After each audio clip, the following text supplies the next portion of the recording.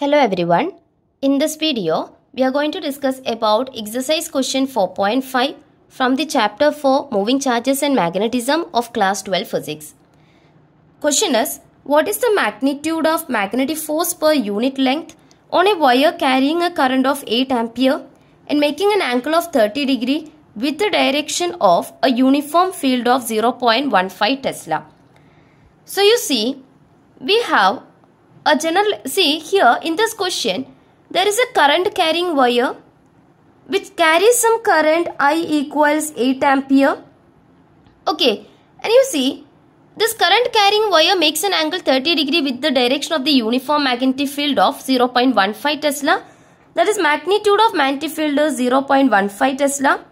Then you see this current carrying wire makes an angle, suppose that angle is theta, which is equal to 30 degree with the magnetic field B. Okay, see we want to get the value of magnetic force per unit length on this wire. See, we have this general expression for a force acting on a current carrying wire of length L, which is kept in the magnetic field vector B as vector F equals I into vector L cross vector B. Okay, so magnitude of that force is IBL sin theta, because vector L cross vector B is L into B into sin theta. So we can write it as IBL sin theta. Okay, so this is the magnitude of the force acting on a current carrying wire of length L kept in the presence of an external magnetic field B, which makes some angle. This current carrying wire makes some angle theta with the magnetic field. Theta is the angle between vector L and vector B.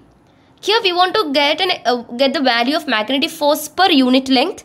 That is, I am just taking this L to this side, that comes to the denominator. So force per unit length, this is what we want to find out. So this will be equal to what? I into B into sin theta. Okay, now we just want to substitute the values. So this becomes I 8 ampere, B 0.15 Tesla into sin theta 30. So this becomes 8 into 0.5 into sin 30 is 1 by 2. 2 4s are 8. So 4 into 0.15 will be 0.60.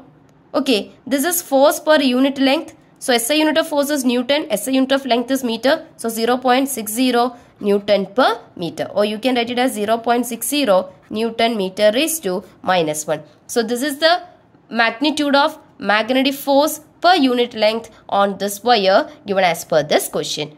I hope it is clear to you. Thank you.